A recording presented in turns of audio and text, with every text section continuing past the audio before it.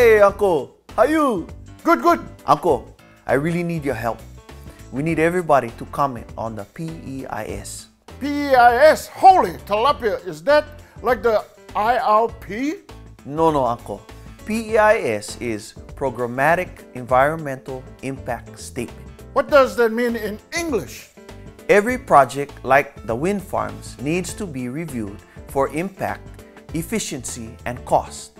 What are the needs? Does the project meet the needs? Are there better or cheaper ways to do it? Does it hurt the people, or the land, or the ocean, or the air? Does it threaten food sources, or water sources, or culture, or historic sites, or plants, or animals, or birds? Is it loud? Does it pollute? Will it make people sick? Is it ugly? Will it drive tourists away? Will planes crash into it? Can it ever be dismantled? What opportunities do we lose if we build it? All these questions and many more have to be answered. Wow, who's the answer for this? The federal government. Holy mackerel, I guess somebody in the government is doing their job. And this is only step one. The PEIS is a survey of potential problems. After that comes the EIS, which is a full-blown analysis of the impact of actual projects. PEIS, didn't we do this before?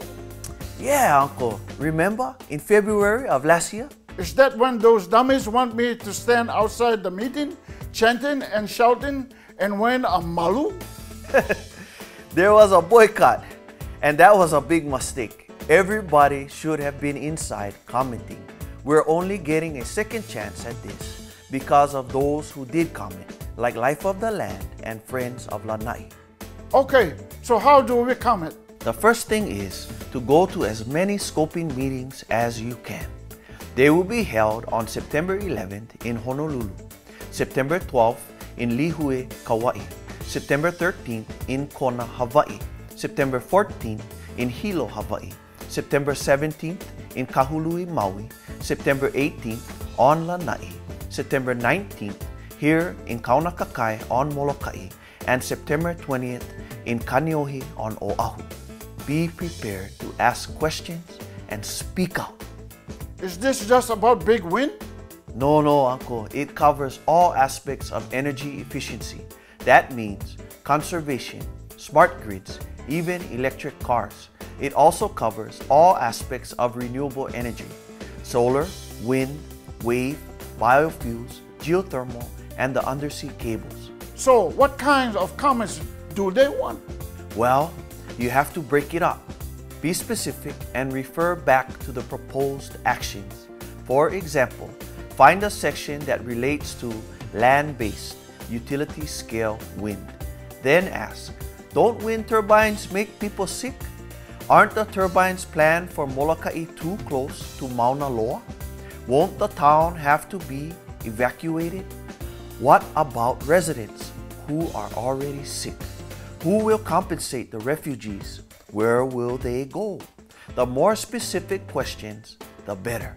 Can I get help with my comments? Sure, Uncle. I will help you.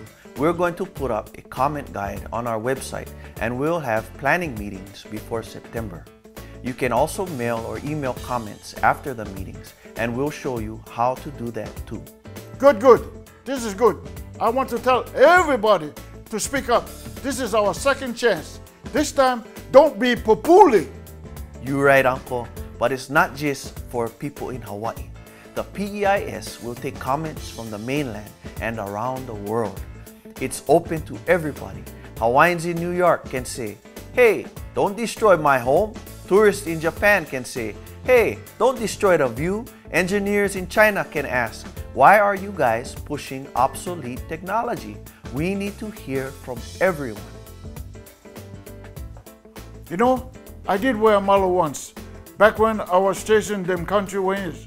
But when you're old, I think it doesn't look so good.